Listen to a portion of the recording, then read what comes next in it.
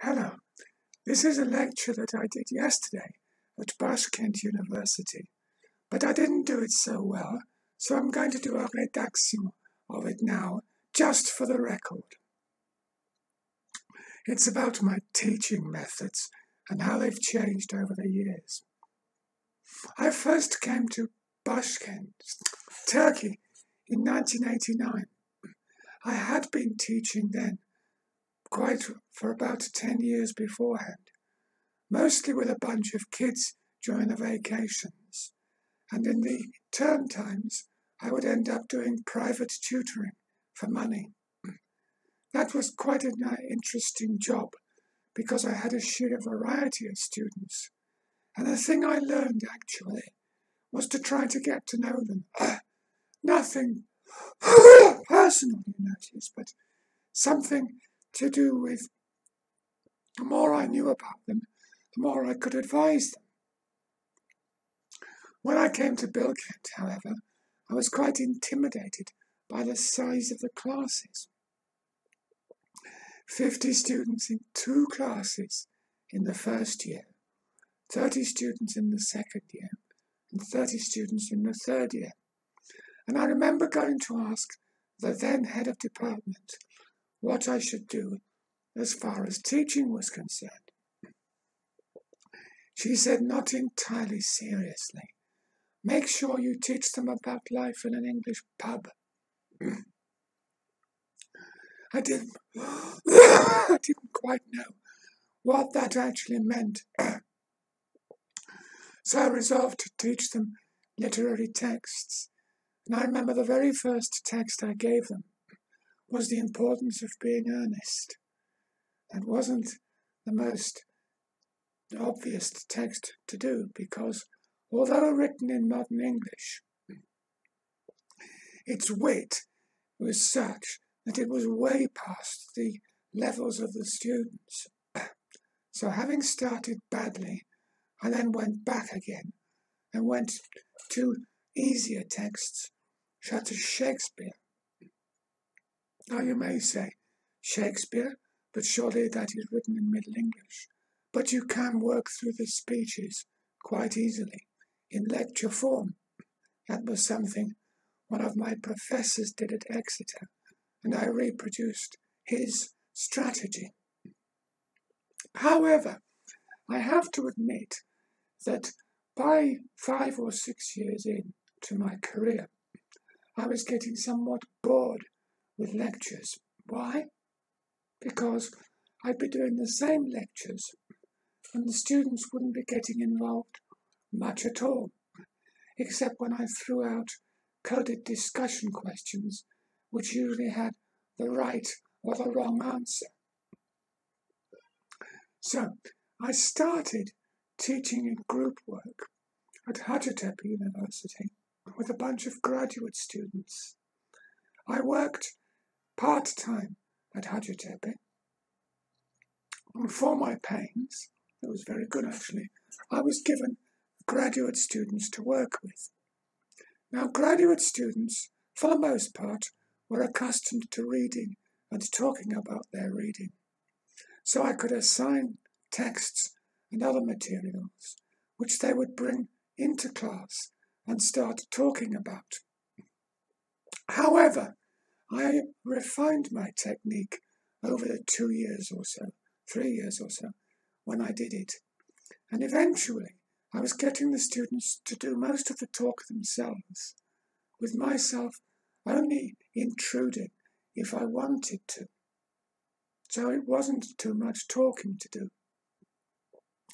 Admittedly, teaching British cultural studies at that time was a blast and mostly quite fun because I worked with Can Abanaza from Hacettepe University, God rest his soul, who happened to be a most terrific entertainer as well as a good teacher.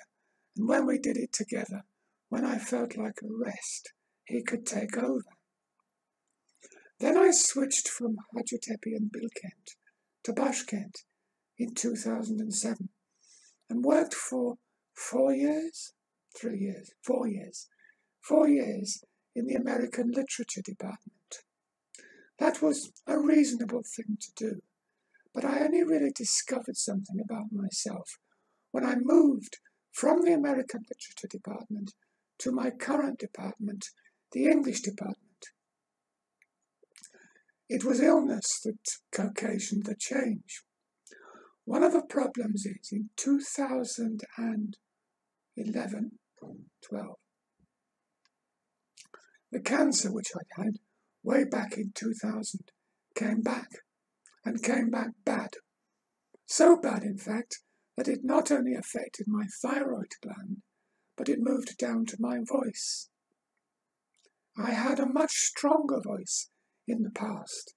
Now I had this particular voice, and was only able to talk for limited lengths of time. I can still only talk for limited lengths of time without drying up or taking a glass of water. But the thing I had to do was to develop a way of teaching that would help my voice and also pass on the material of the lessons to the students. And these were all undergraduate students whose levels of English vary, sometimes very good, sometimes not so good. So what I did was, this is to undergraduate students, make them do the work themselves, set drama activities, set reading activities, and other activities, and ask the students when they said, "What do I have to do?" My stock answer was, "I don't know, do what you want." They were quite disturbed by this. Most of the teachers in this particular culture tell the students what to do, and the students just do it. And there was this crazy Englishman saying, "I have no idea what you have to do. You let me know." They discovered how to do it simply by doing what I asked them to do. Among the activities I asked them to do was to make their own comprehensive activities, and then use that experience to construct dramas of their own. This is another activity which, for many of the students, was something completely new. They'd never done it in high school, and they'd never done it in university. There are problems with a technique like that. If you have groups of students, let's say 5 or 6 in a group, you're inevitably going to get 1 or 2 of them who are not going to do much work. They either can't be bothered, or don't come to class, or simply rely on the teacher to do everything for them. But this wasn't the case. Some of the students who worked hard in the group once again asked, "What should I do?" And my comment was, "I don't know. What will you do?" And again, the students had to work out a solution. They could bring the students in, but they couldn't rely on the students turning up every week to do the dramatic rehearsals. So what could they do? One of the best solutions I remember was that one group of students wrote a play, mostly for 4 people, with 4 supporting roles that could be added or got rid of, depending on which students turned up. The students who didn't turn up, their marks were low anyway, because I watch the classes all together and make notes, mental notes, on the students' progress or lack thereof. So if the students don't come to class, they just end up with bad grades. This is a much different way of looking at classes.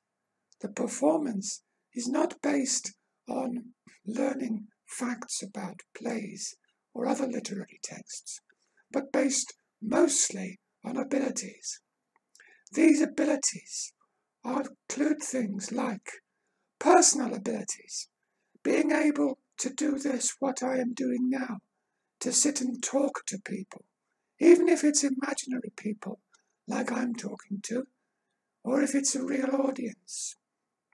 It's being able to use the face and the body in such a way that you can entertain an audience. Now, I'm talking as I would in a conversation now, but I could easily go into a boring lecturer's conversation like this, which could end up putting people to sleep very quickly. I don't even move my features now. I can just talk about a text in this way. But as you notice, I try to move my head about as much as possible and put a smile with it. What else do they learn in this class? Well, they learn person skills. And these are extremely important, not just for literature, but for everyone in life. Person skills means being able to talk to one another and to be able to negotiate amongst each other. That's, again, quite difficult because most of these students have, although they know each other out of class, they're not encouraged to work together. So by being told to work together and reach a decision on their own, they have to negotiate and make a decision. I will only arbitrate if there's a complete impasse, but normally that's never the case. What else? I have to try and make clear that when it's group work, when I talk about a group working together, I mean a group working together, not one student telling everybody what to do, but all the students, those who are interested, as well as those who are not, becoming involved in the creation as well as the production of the drama. This is again quite difficult, especially for speakers of English who are not confident about their language. This is why in the group work stages, when they're working together, there's no reason, I say, why they shouldn't use their own language to discuss things rather than my language. So long as they perform in English or Turkish, depending on what I want, that's fine by me. The next thing they have to learn is the importance of non-verbal communication. That doesn't mean just your facial gestures, as I'm doing now, but your hands as well. The best teachers always use their hands.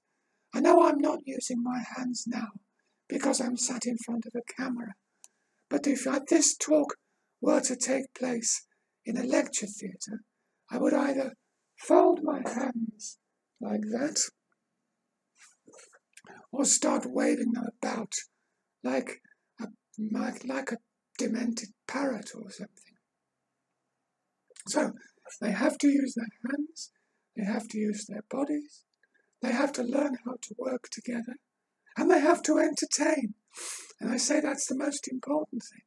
If I'm not entertained and you're boring, then the students will be boring. So the most important thing you have to learn are the 3 important words. Don't be boring. These dramas are only incidentally connected to Shakespeare, but the point is not to make them close to what Shakespeare said, but to make people ready and understanding about the point of drama and why drama is an important skill they need to acquire, not just in class, but out of class as well. It's something which might be called a life skill rather than just a subject skill. And I think that's the reason why I do it in class, because doing it this way, the students learn a lot about themselves as well as others. And also, quite honestly, it's such fun to do, I wouldn't do anything else.